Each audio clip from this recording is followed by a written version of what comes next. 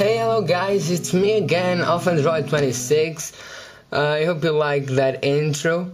It's something I did with things that I found in the internet, a great song, a great picture. Links will be down below in the description, as always, and as everything I do, I put tons of links in the description.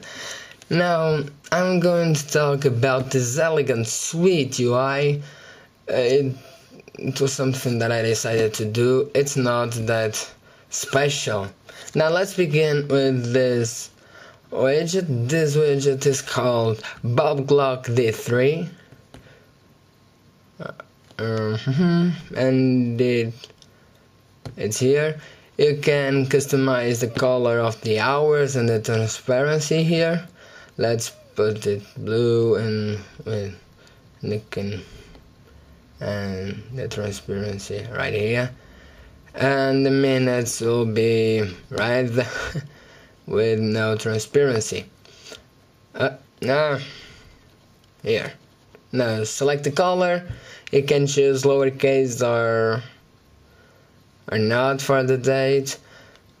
You can choose the date layout, nothing too fancy, but can always change it. The text size, small, normal, large, and very large. You can choose 24-hour display or 12-hour display. Force English, even though your device is not running, not using the English language, you can always force the English language. And if you tap in the clock, it will launch the clock. Confirm. And this is our widget. I'm here. I've got a very weird layout, as you can see, and it's nothing too hard to do. And it's basically a 2-page home screen with not here, with a strange grid size. The grids, it's 8 by 6, and in this way the things may appear a little bit shrinked and messed up. So you can always resize your widget as always, and don't forget to do some arrangements, because it's a strange grid size and your device is not ready for that. Now the live wallpaper is called Bezier, I don't know, and you can mess up with settings. You can go to default settings, the number of lines, how much they are spread, step size, or velocity of lines. And now just changing little things. I like the blur effect. It makes things pretty cool. You can also change the background color, the color cycling. Themes are pretty good. You can always stick with those themes. If you like more blue, you can go and choose the blue theme. If you prefer red, you have the red and orange theme. Now, lots of choice here, and pretty cool, very cool. Really love this live wallpaper. Now, next thing I'm going to talk about all of the icons to the end. Now, next thing I'm talking about is this widget. It's from Weather. It's nothing too fancy, just some customization. I can show you in a second. So, Weather, here it is. This is the forecast widget. You can here change the current location, and you can add a location. You can change the icons. There are tons of them, and they are all pretty sexy. Oh, I never saw this. pretty cool. Now, what I was using was Climb Icons Light. You can also change the text color to match your your icons, round corners, edit dots to go straight to this configuration page, and show refresh button.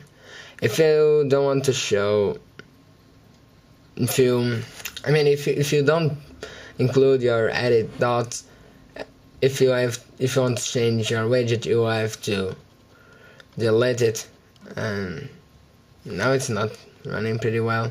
You already know this bar is power toggles or something like it's power toggles, and you know how to create it. I have a video when I explain everything about this, so let's delete this one and use this one. Now let's talk about these icons, these fancy new icons. What are they? This is an application called Metro Station, and it's basically an icon application.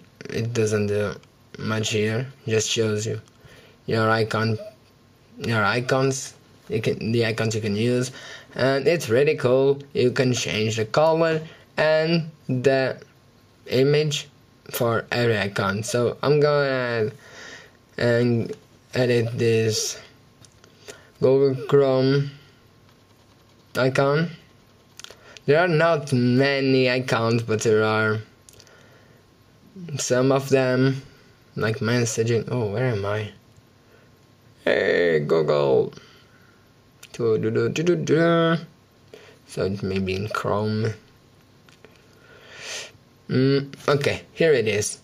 You can basically choose your icon, the color for it. Let's go ahead and choose a red thing, and you can choose the transparency of the icon, and boom, you're ready to go. Nothing too fancy as you can see, but good enough. I like my default icon for Google Chrome. So you can do this for every app. I have this very colorful but mostly dark user interface. It's pretty cool. The dark thing helps me out a lot with battery, and it's very minimalistic, very elegant, and very colorful. You know, it's mostly dark but very colorful when you see all those colors, and it's pretty cool. I do like the Google Drive, the Google Chrome, and the S-Note icons. If I didn't, I only had the choice to change the Google Chrome icon, as you saw. So, folders with Catch, Studios, and Sooner Scribble, available in the Samsung Store. My file manager, the Play Store, they don't have the Play Store icon. You must use the Android Market icon, Tasks, and Scan. This is also icon from Metro Station, Tesla LED, and Screen Filter. Nothing too fancy, so I hope you like this new look. It's amazing, it's sexy. I had this look in my ADW launcher EX while running Gingerbread, but it was a little bit slow with a couple of widgets or 3 widgets, I don't remember, and the live wallpaper. So you try, nothing too fancy, but you can go ahead and try it yourself. If you like, stick with it. If you don't, just change, go back to your normal thing and just try. Okay, I hope you like this video. Please give it a thumbs up. I know you will. Subscribe. Thanks for sharing this video. This is actually my 4th video. If you have any suggestions, write it down below. Comment. I don't know, send me an email for AlphaAndroid26. Follow me on Twitter and AlphaAndroid26. Everything's on AlphaAndroid26. Okay, so AlphaAndroid26@gmail.com and AlphaAndroid26 for my Twitter account. Comment down below, send me suggestions. Thanks for watching, and see you next video. Goodbye.